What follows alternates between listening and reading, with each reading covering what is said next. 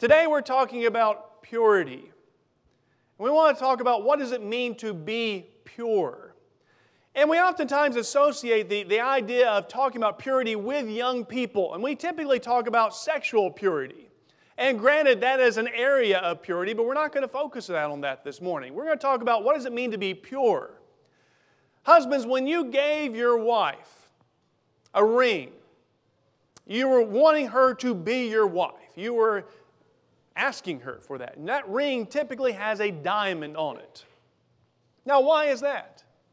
Well, here, let me give you this rock, and I know you're going to like it because this rock, this diamond, doesn't have any impurities in it. Well, granted, yes, they gauge diamonds on that.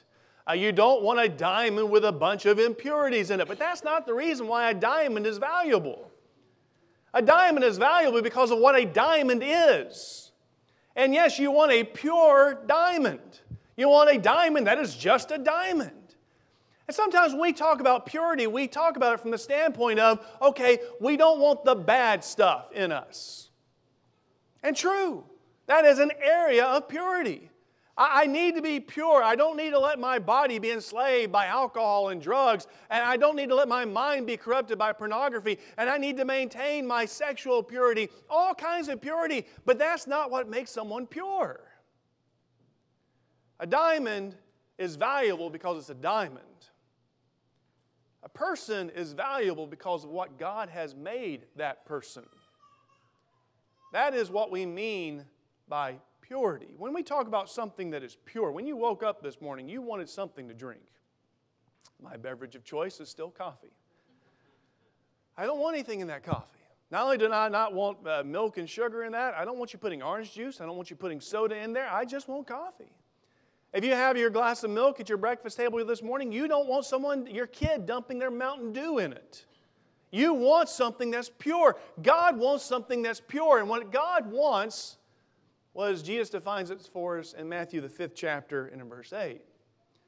Blessed are the pure in heart, for they shall see God. Not just blessed are those who don't have a lot of bad things in their heart. Blessed are those whose heart and affection and devotion and dedication is set on God. Or to rephrase as Michael led us in song, blessed are those who want none of self and all of thee. That's what we mean by being pure. Now, we don't have time this morning to go in depth into the book of Daniel, but I just want to go back and tell the story of two episodes out of the life of Daniel, separated by many years, and they're episodes that are so very familiar to us. In Daniel chapter 1, which Brother Mark read for us in just a little while ago, you know how that chapter begins. Here is Daniel. He and his three friends, and many others, by the way. They're young. They're probably 15 years old, somewhere around that age, but they are captives. Their nation, because of their iniquity, because of their sin, they've been taken captive. They've been taken captive by the Babylonians. God is punishing His own people, for they have turned their hearts from Him. They're not a pure people anymore. And so here's Daniel. Daniel and his friends. And they've been chosen to serve the king. But they have to go through this period of testing. And I'm just paraphrasing the story for you. Now they're going to go through 3 years of testing. And they're going to go through training. And they're to eat from the king's table, the king's provision. And that's going to pose a problem for Daniel and his friends. For you know, and we could go back and read in Leviticus chapter 11. And it's interesting how in Leviticus chapter 11 you have these food items. Some are clean and some are unclean. And they were to stay away from the unclean things. But it's also within that chapter that God says, therefore you are to be holy, for I am holy. Fast forward to the days of Daniel in Daniel chapter 1. And here is set before him food from the king's table. Here is set before him the wine from the king's table. And Daniel now has a problem. He, at least seems, had been keeping himself devoted to God. He was pure in heart. But what does he do now? I think his brother Sewell Hall has probably the finest lesson I've ever heard given to college students. And it's based on Daniel. He goes, I think the title of the sermon is Daniel Goes to College. Well, that's kind of the situation you have here. Here is Daniel. He's away from home. He's in a foreign environment. He's in an environment where every kind of temptation is available to him. And most people wouldn't judge him ill if he said, oh, well, you know what? He's in a tough spot there. Daniel's just going to have to give in. Well, what do we know of Daniel? Daniel 1 and verse 8. Depending on your translation, I'm reading from the New American Standard this morning. If you're reading from the King James or New King James, I'm sure it reads just a tad bit different. New American Standard says, but Daniel made up his mind, and I believe the New King James and King James both read, Daniel purposed in his heart. Same idea. What was motivating and driving Daniel? His mind, his heart. Daniel made up his mind. He would not defile himself. Again, remember, Leviticus 11, God said, you shall be holy, for I am holy. Daniel would not defile himself. Daniel would not make himself unholy by taking the provision from the king's table. And so he is bold. He tells those who are watching over him, we can't eat this. However, test us for 10 days, give us only vegetables. Tim, you've got a reason to juice, I guess. Give us only vegetables and water and see how we look after those 10 days.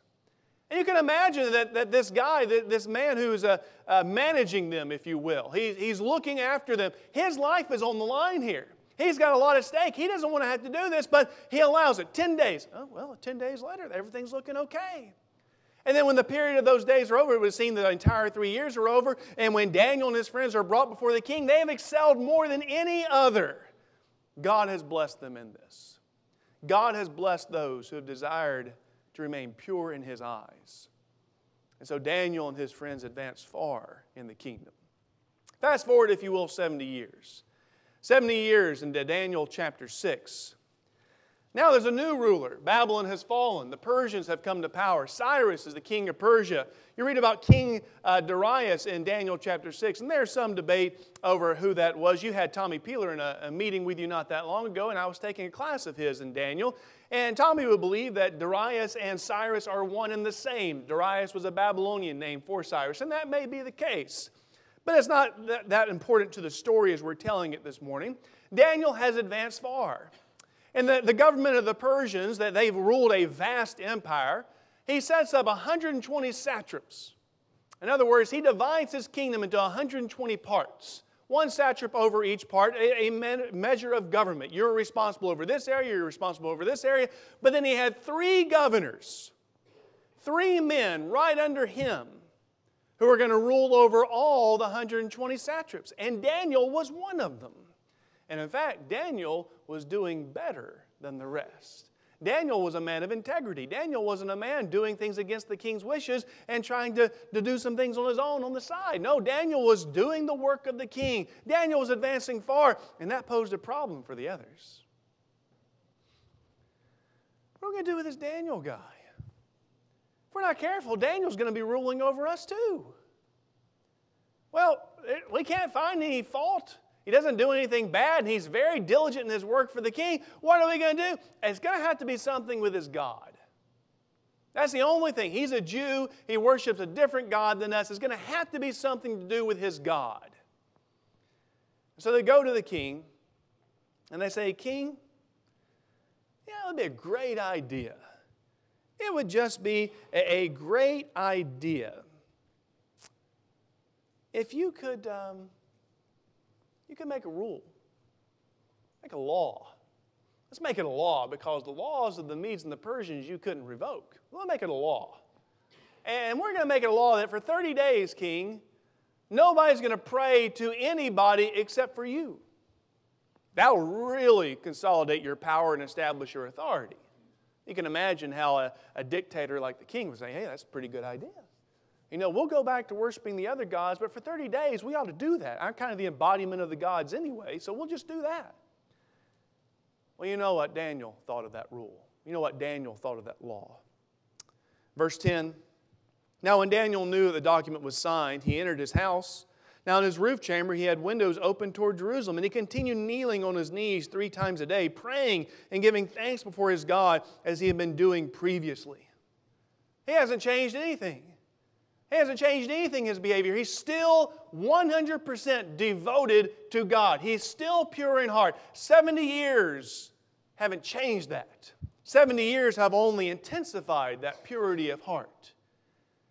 And of course, he's found out, because he wasn't trying to hide it. He's found out, the word is brought to the king. The king is grieved. The king is somewhat despondent over this. He did not think, oh, this is going to affect my most trusted man. But he has to follow through with what he said. He has to cast Daniel into the lion's den. Daniel's 85 by now. You're still doing better than Daniel. He's 85. And he's going to be cast into the lion's den. Some have said the king probably slept worse that night than Daniel did. The king doesn't sleep at all. The king is worried. Oh, what's going to happen to Daniel? Oh, why did I have to do this? And he goes early the next morning. Daniel, has your God saved you? Don't worry, king. My God sent his angels, sent his messengers. They shut up the mouth of the lions. I am still here. Blessed are the pure in heart, for they shall see God. We don't we don't honor Daniel just because he didn't do some bad stuff. We honor men like Daniel. We look to men like Daniel as examples because they're examples of people who did the right stuff, whose lives were devoted to doing the right things. That's what we want in our lives as purity. Not just an absence of the bad. We want the presence of the good, the true, the noble. A few lessons just from those stories. First of all, purity is possible. I've made this point here before, and I was making the point to the teens yesterday. We do our teens a disservice. We do our young people a disservice when we keep on talking about how we know they're going to mess up. Now, granted, we understand. We all sin. We all fall short. But we've almost given our kids a built-in excuse. Well, I'm young. I just expect it of me. I'm going to mess up, or I'm not going to be a great servant of God right now because I'm young. Daniel, 15 years old, away from home, purposed in his heart, set his mind to the fact, I will not defile myself with the food from the king's table. Now, I know things are bad. I know things are bad. I'm exposed to enough media today to know that things are much worse out there than they were just a couple years ago when I was a kid. I know things are bad. Don't ever tell yourself that you can't be pure. Don't ever let Satan win that mental battle by you falling for the lie that I can't be pure in this godless, worldly world.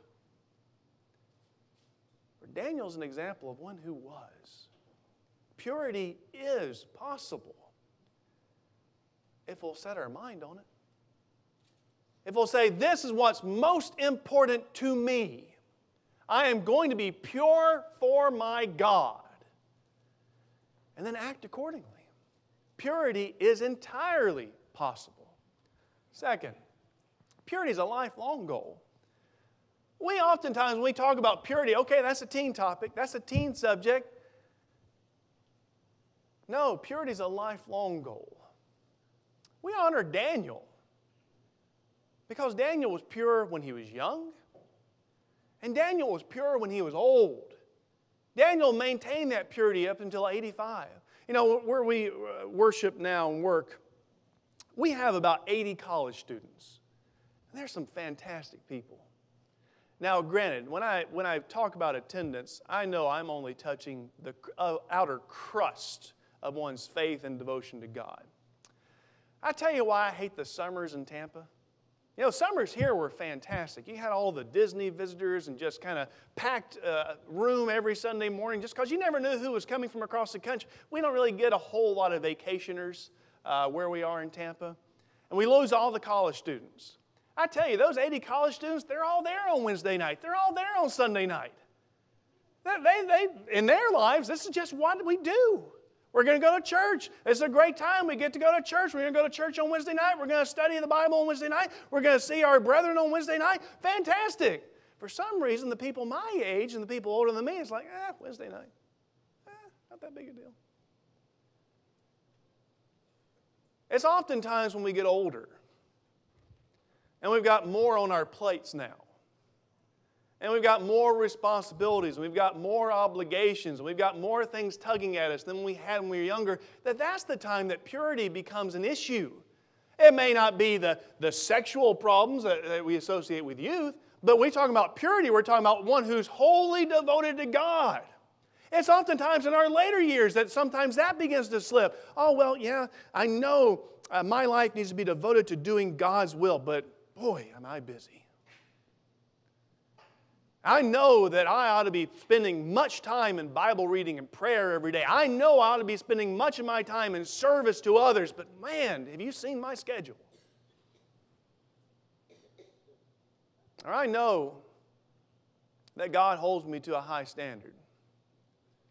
But where I work, there's just going to have to be some compromises that I make.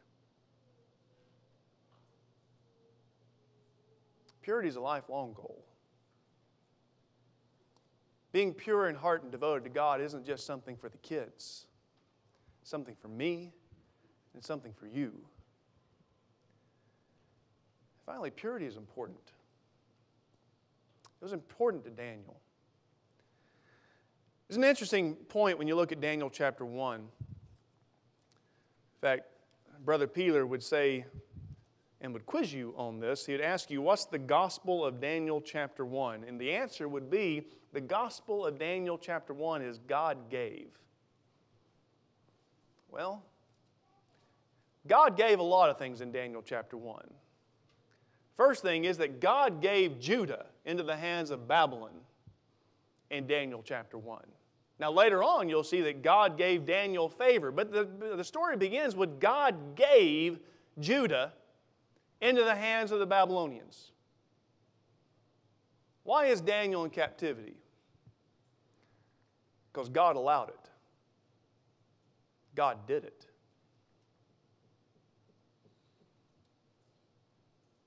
Could Daniel have sat back and pouted and said, woe is me? God's just kind of left me here, forsaken. It wasn't Daniel's attitude. Daniel made up his mind he would not defile himself. Furthermore, we noted already in Daniel, the 6th chapter. In Daniel, the 6th chapter, and we see this declaration, this law has been signed, that no one would pray to anyone save the king. What did Daniel do when he went to his God in prayer in Daniel chapter 6 and verse 10? He did not just go to God in prayer and ask for another deliverance. No, it said he continued kneeling on his knees 3 times a day, praying and giving thanks before his God. That even in these trying circumstances, his life is on the line. He's now violating the dictate of the king. He is giving thanks to his God. Purity is important to Daniel. Being pure in heart, devoted to God, is important to Daniel. And you know the answer why.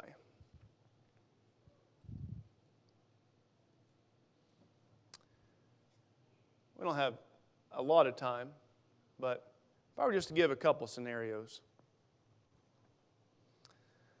Young man is smitten. He's smitten. Young woman.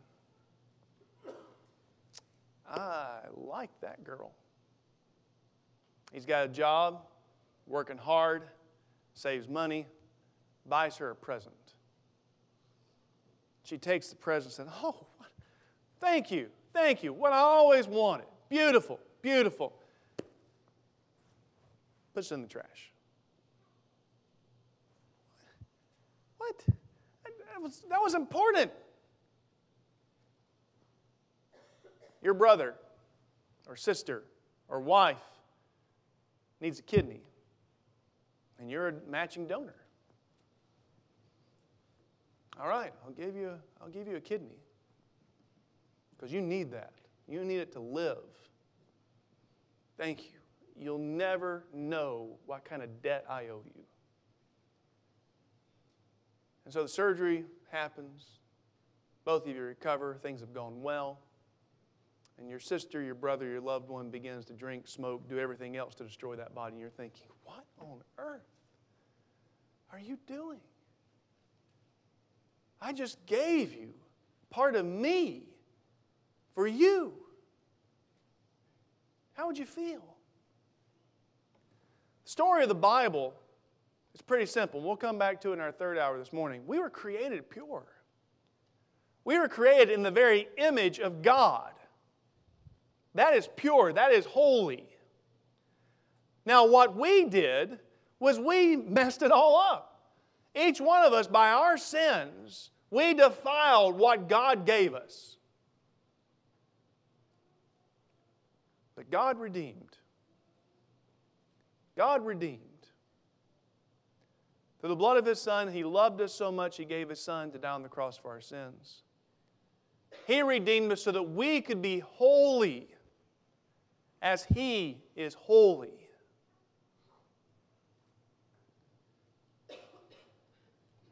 How does God feel when I've taken that which is holy and defiled it? How does my God feel when I have taken that which is holy and I use it to serve anything else than Him?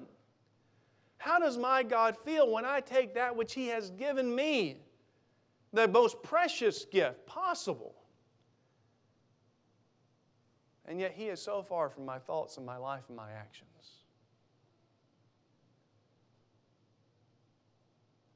Daniel knew his God was worthy, deserving of his service. So he gave it to him. He's not a perfect man. We talked about that yesterday too. None of the Bible figures other than Jesus are perfect. But he was a man who devoted himself to his God. The reason why you and I, we need to abstain from so many of the lusts of this world is not simply because our great God and Father in heaven says don't do that. He says don't do that, and He says it for a reason, because He created us holy. We need to stay holy. The reason why our God in heaven says, follow me, mold your character according to my character. Put on the fruit of the Spirit that you read about in Galatians chapter 5, and the kindness and the peace and the joy and love and all these other things. To mold yourself after that kind of standard is not just because He's up in heaven and saying, let's see how far they can get. No, He created us in His image. He redeemed us in His image. And we're to be pure. We're to be holy. Would you go to our God and Father in prayer with me at this time? Our great God and Father, we thank You, for You have thought so much of us that You made us in Your own image, clean, pure, and holy. And Father, we thank You that even though we sinned, we transgressed, we departed from You, You redeemed us through the blood of Your Son. What marvelous grace You have bestowed upon us. We cannot but praise and thank You, Father, for all that You have done. And Father, we would ask that You would continue to forgive us of our shortcomings. Forgive us of the things that have defiled our lives. Forgive us, Father, for the times which we have not taken note of You, to put You first and foremost in our lives. Forgive us, Father, when our hearts and minds have not been solely set on You. Help us, Father. Help us to be pure. Help us to take You with us to the workplace. Help us to take You with us to school. Help us to take You with us, Father, to our families. Help everything that we do to be influenced by You, set on Your will, to execute whatever tasks that we have in life, doing such in a way that brings glory and honor to You. For You redeemed us. You recreated us in Your image. May we be holy. May we be pure. It's in Your Son's name that we pray. Amen.